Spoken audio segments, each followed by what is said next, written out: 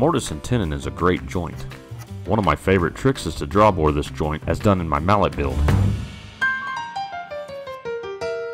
Using a brad point bit, I drilled 2 half-inch holes on the workpiece that has my mortise. I then assembled the joint and used the bit to mark the tenon.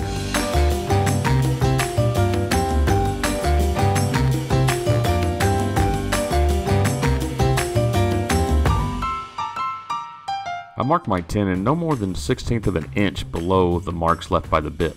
I then drill on the new marks.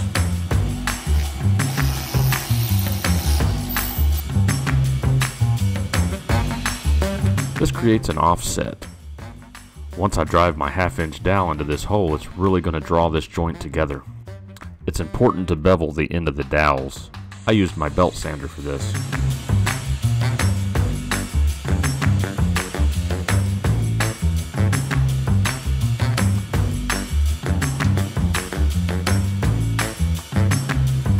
The bevel allows the dowel to pass through that offset, and the joint is drawn together.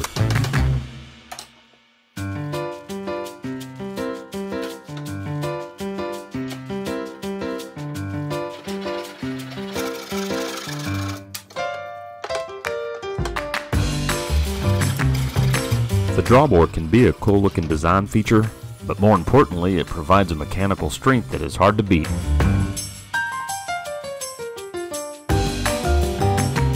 Thanks for watching. This has been another shortcut. Be sure to like this video and click on the subscribe button for future content. And also head on over to rkwoodsworking.com for all my other woodworking related content. I hope to see you over there, and we'll see you next time.